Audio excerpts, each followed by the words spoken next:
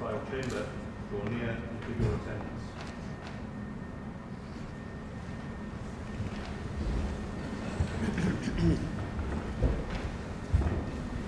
This is the trial chamber, a special court of Sierra Leone, held in Freetown, in Courthouse Number 1, on Thursday, 3rd June 2004. Case number SCSL 2004-14. The prosecutor against Sam Hinganon, Moina Fofana, and Ali Okondo is listed for trial. We have the pleasure of inviting the prosecutor of the special court to the press conference today to present his opening statement.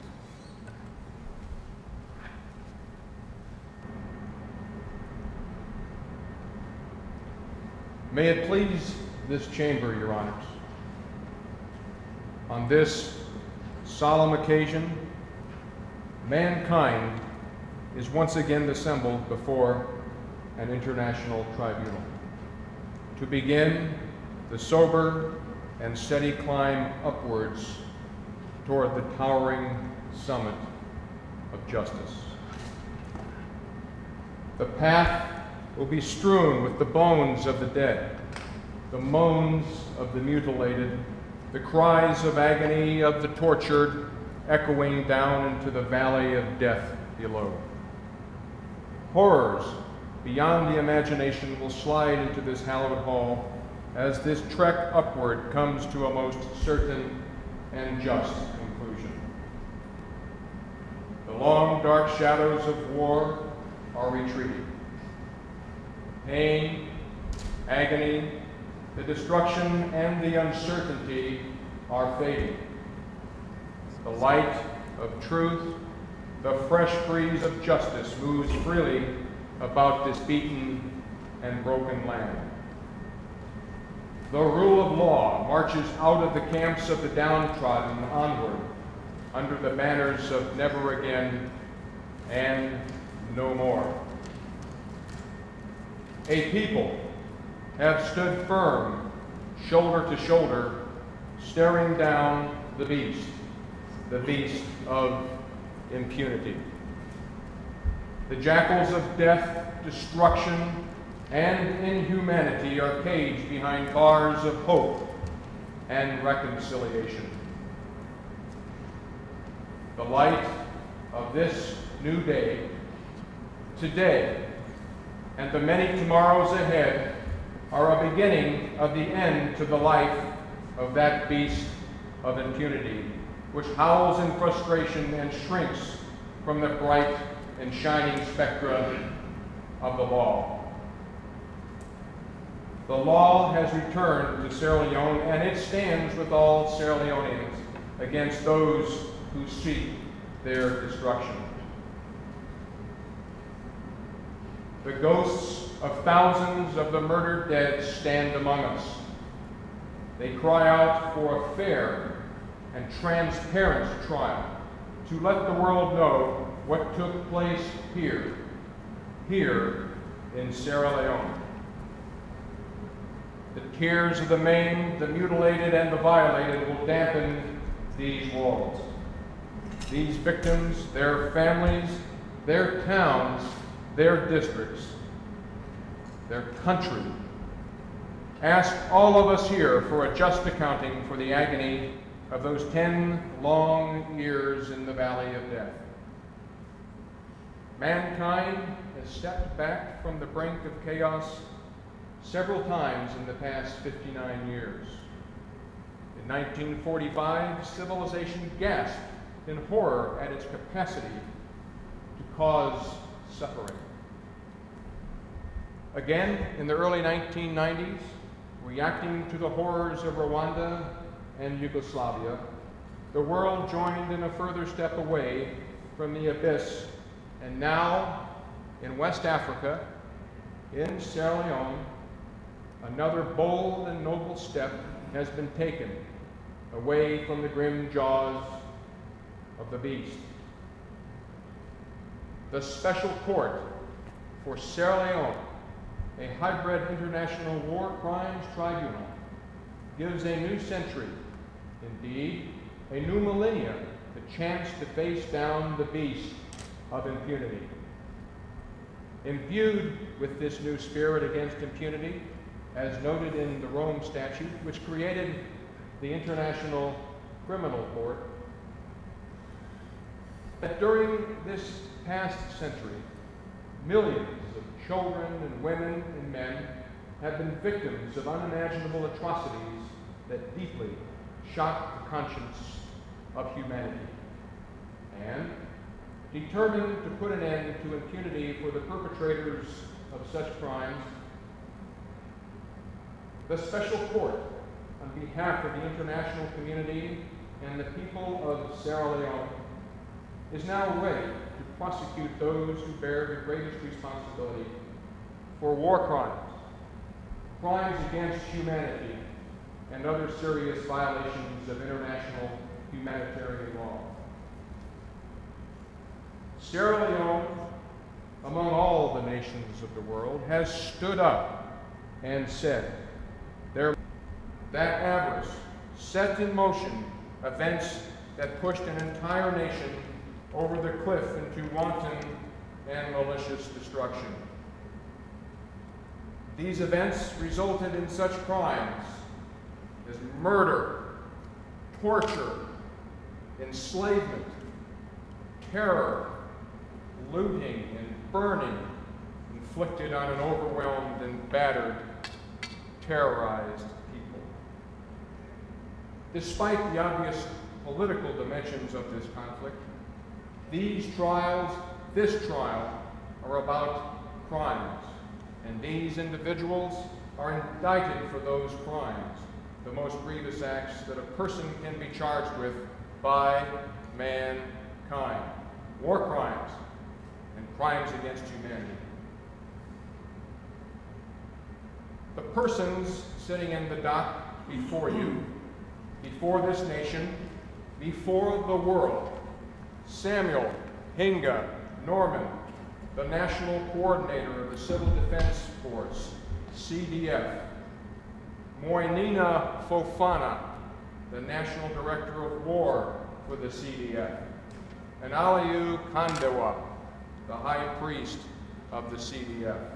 The top leaders of the CDF have been indicted for the following international crimes: crimes against humanity, violations of Article 3, common to the Geneva Conventions and of Additional Protocol 2, and other serious violations of international humanitarian law in violations of Articles 2, 3, and 4 of this court's statute. We allege in the joint indictment of Norman, Fofana, and Kandewa the following counts: unlawful killing, count 1; murder as a crime against humanity, punishable under Article 2A of the court's statute, and or in the alternative, count 2; violations to life, health, and physical or mental well-being, in particular, murder, a violation of Article 3, common to the Geneva Conventions and of Additional Protocol 2, punishable under Article 3A of the statute. Physical violence and mental suffering, count 3; inhumane acts, a crime against humanity, punishable under 2I of the statute, and or in the alternative, count 4; violence to life, health, and physical or mental well-being of persons, in particular, cruel treatment, a violation of Article 3, common to the Geneva Conventions and of Additional Protocol 2, punishable under Article 3A of the statute. It must be noted, for all here today, that women and children particularly bore the brunt of this conflict, and we will most assuredly show this fact day in and day out as we give evidence regarding the criminal allegations in the joint indictment. Next, looting and burning, Count 5, pillage, of violations of Article 3, common to the Geneva Conventions, and of Additional Protocol 2, punishable under Article 3F of the statute. Next, terrorizing the civilian population and collective punishments. Count 6, acts of terrorism, a violation of Article 3, common to the Geneva Conventions, and of Additional Protocol 2, punishable under Article 3D of the statute. And count 7, collective punishments, also a violation of Article 3, common to the Geneva Conventions, and of Additional Protocol 2, punishable under 3B of our statute. And use of child soldiers. Count 8, enlisting children under the age of 15 years into armed forces or groups, or using them to participate actively in hostilities and other serious violations of international humanitarian law, punishable under Article 4C of the statute. Highlighting the general allegations in the indictment against the accused, Norman, Fofana, and Padua, that the Civil Defense Force, CDF, was an organized armed faction, that there was a nexus between the armed conflict and that all the acts or omissions charged as violations of Article 3 common to the Geneva Convention and of Additional Protocol 2, and as other serious violations of international humanitarian law. That the CDF was an organized armed faction comprised of various tribally based traditional hunters. These accused and those that served in the CDF were required to abide by international humanitarian law and the law and customs governing the conduct of armed conflicts. All of these alleged offenses charged were committed within the territory of Sierra Leone under or after 30 November 1996. All of these acts or omissions charged in the indictment as crimes against humanity were committed as part of a widespread or systematic attack directly against the civilian population of Sierra Leone, and that the words civilian or civilian population used in this indictment refer to persons who took no active part in the hostilities or were no longer taking an active part in the hostilities, among other general allegations in the indictment. Each and every indictee is individually criminally responsible for the acts or omissions charged under 6.1 and 6.3 of the statute. In other words, they are each personally liable for these horrific crimes as if they committed each and every crime themselves. Essentially, the accused sitting here today either planned, instigated, ordered, committed, or otherwise aided, abetted in the planning, preparation, or execution of the crimes laid out in the indictment, and or in the alternative, they in their superior capacities knew or should have known that subordinates were about to commit the acts charged or failed to take the necessary and reasonable measures to prevent such acts or to punish those who did. As declared at Nuremberg in 1945, crimes against international law are committed by men, not by abstract entities, and only by punishing individuals who commit such crimes can the provisions of international law be enforced. In Principle 1, the principles of international law recognized in the Charter of the Nuremberg Tribunal and in the judgment of the Tribunal, those found guilty of the crimes charged, but also of preventing a collective guilt syndrome by diminishing the tendency to ostracize a specific ethnic group or national group and the need for revenge. It contributes to the process of national reconciliation. Individual responsibility serves the very important purpose of avoiding a collective guilt syndrome, avoiding laying guilt upon a whole people, ethnic group, or national organization because of the misdeeds and manipulation of perpetrators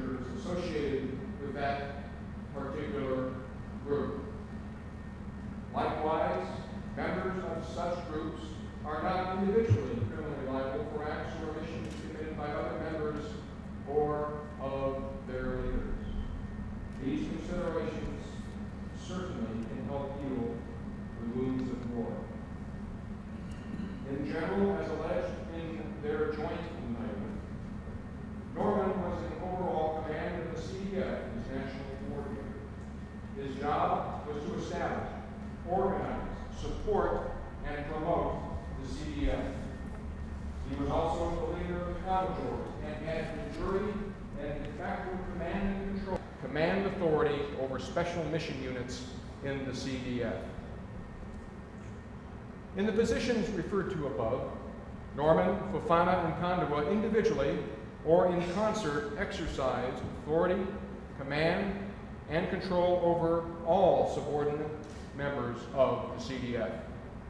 Their plan and purpose and that of their subordinates was to defeat by any means necessary the Revolutionary United Front, RUF, to include the complete elimination of the RUF and members of the Armed Forces Revolutionary Council, AFRC, their supporters, sympathizers, and anyone who did not actively resist the RUF/AFRC occupation of Sierra Leone. Each of these accused acted individually and in concert with subordinates to carry out this plan, purpose, or design. For these acts or omissions, we allege that Norman, Fofana, and Kandahwa are each individually criminally responsible pursuant to Article 6.1 of the statute, the crimes alleged in the indictment, which crimes each of them planned, instigated, ordered, committed, or in whose planning, preparation, or execution each accused otherwise aided and abetted, or which crimes were within a common purpose, plan, or design in which each accused participated or were reasonably foreseeable consequences of the common purpose, plan, or design in which each accused participated. Additionally, or alternatively, pursuant to Article 6.3, the accused, Norman, Fofana, and Kandahwa, while holding these positions of superior responsibility and exercising command and control over their subordinates, are individually criminally responsible for the crimes referred to in the indictment. Each of these accused is responsible for the criminal acts of his subordinates, in that he knew or had reason to know that the subordinate was about to commit such acts, or had done so, and each accused failed to take the necessary and reasonable measures to prevent such acts in Sierra Leone.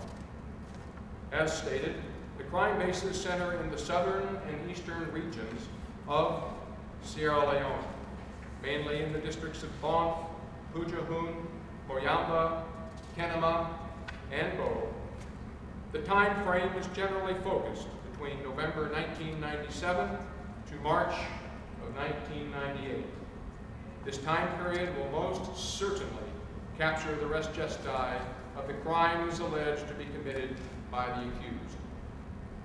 The crimes will be proven in large part by the people of Sierra Leone, witnesses to events that will make men of civility and reason recoil.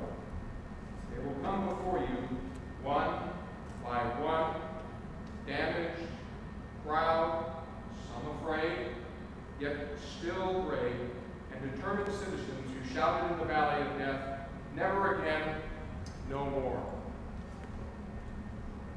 These citizens will testify to such acts or omissions by the accused, Norman, Fofana, and Kandahwa, as those alleged crimes committed against a citizen of Sierra Leone in the town of Bradford. The witness alleges that the CDF moved into the town and began to loot rice supplies throughout the day and returned a few days later to do more looting. The witness, his wife, and daughter hid in a banana plantation to avoid capture by members of the CDF. The witness alleges that they did capture his wife and rob her of their life savings of 600,000 leones. They then shot her and left her for dead. The witness recalls her calling his name as she died. After the CDF left, he went to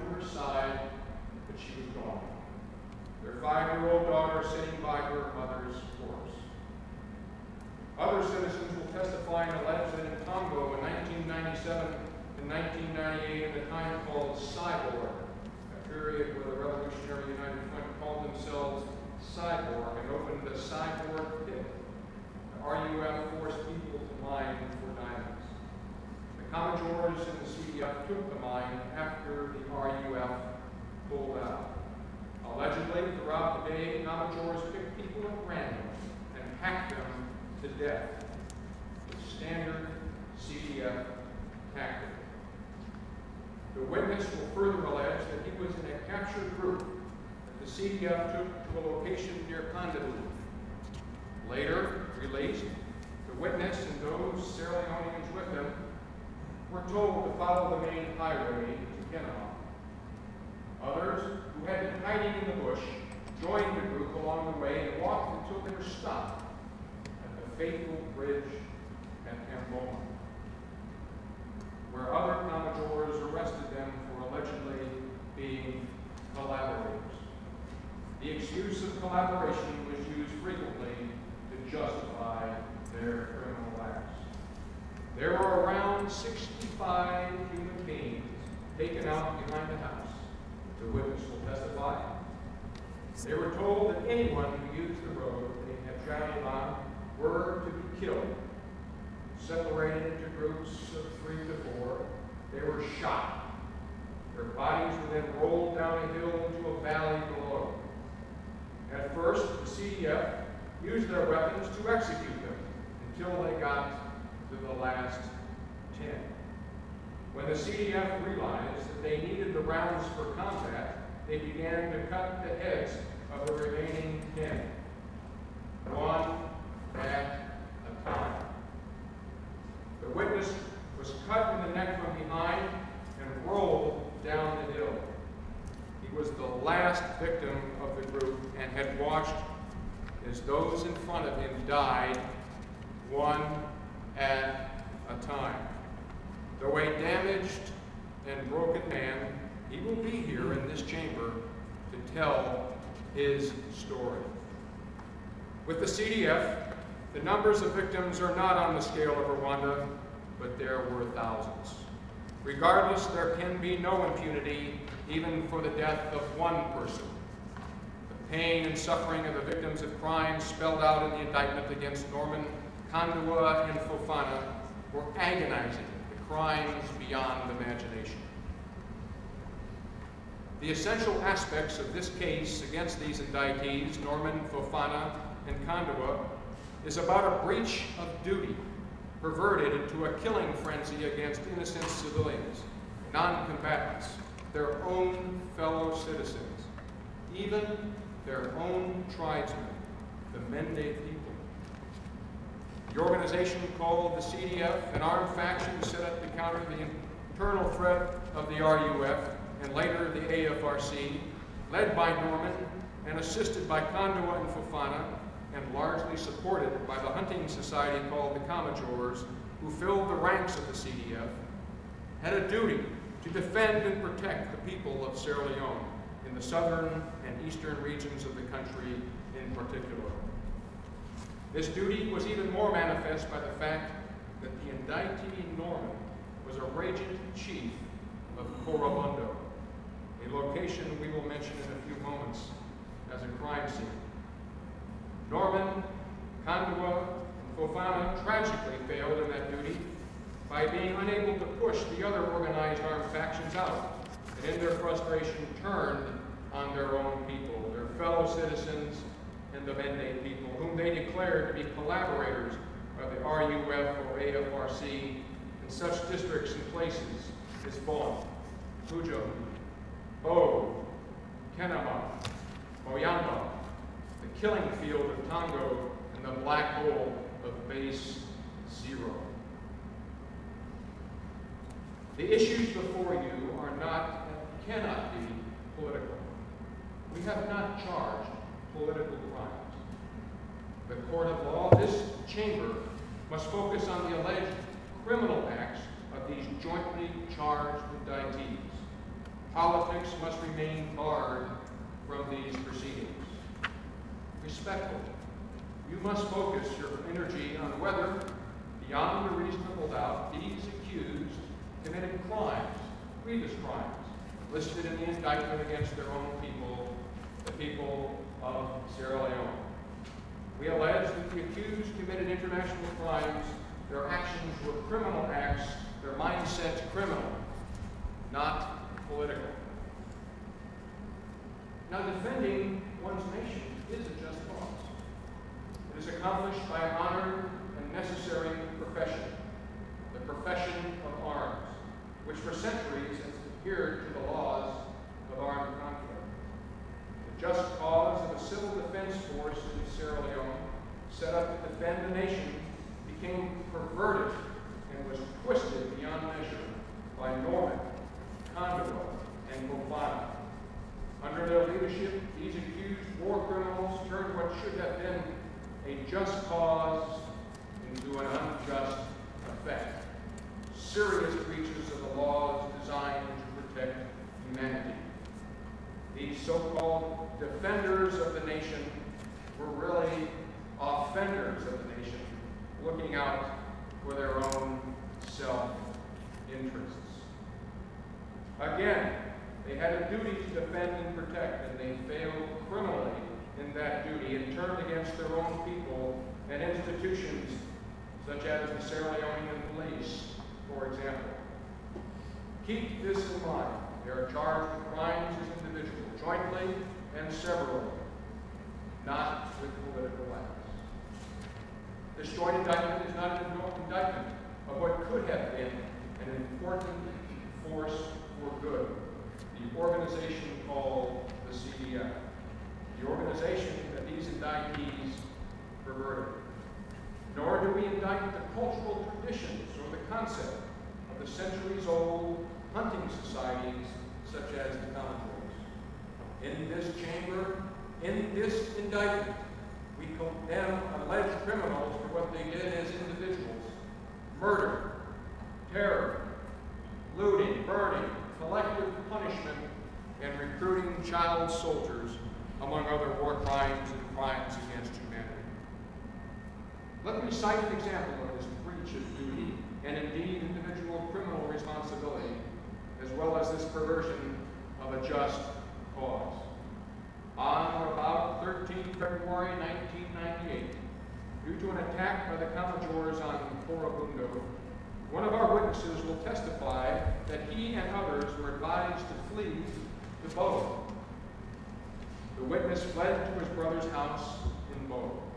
However, by then the Commodores arrived, scouring the town for those persons who fled from Corobundo. The witness will state that he was caught along with his brother and taken to the Commodore headquarters, where they were beaten and tortured. Their captors said that they were going to kill and cook his brother that day. The witness will state that afterwards they took them both out back and, standing among other bodies, cut his brother's throat. The witness will state that he tried to turn away, but his head was held and he was forced to watch his own brother die. The witness you will hear testify will say that the Commodores told him to go back and tell the people of Corobundo what should happen if they collaborated with the Sierra Leonean Army, the SLA. The witness returned to Corobundo, noticing many graves along the road. A short time later, the witness will state that Hinga Norman himself came to Corobundo. Now recall, he is their regent chief, and held a meeting at the town bar. At this meeting, allegedly, Norman told the townspeople that they should not hold the Commodores responsible for what they had done in the town, but that they should hold him responsible, that they were acting on his orders. This witness will state that Norman declared that, in fact, he was disappointed in the Commodores because he had ordered them to burn every living thing, even the ants, he allegedly said, and he rebuked them for being afraid to kill. No one deserves to live in circumstances like this, to die like this, to to witness the horrors perpetrated by all sides, and most certainly by those accused who twisted a just cause into a just perversion. We will most assuredly show you, through witness after witness, what the result of these unjust acts or omissions caused: the murder, mutilation, and maiming of thousands, the looting and burning of entire towns, terrorizing an entire nation.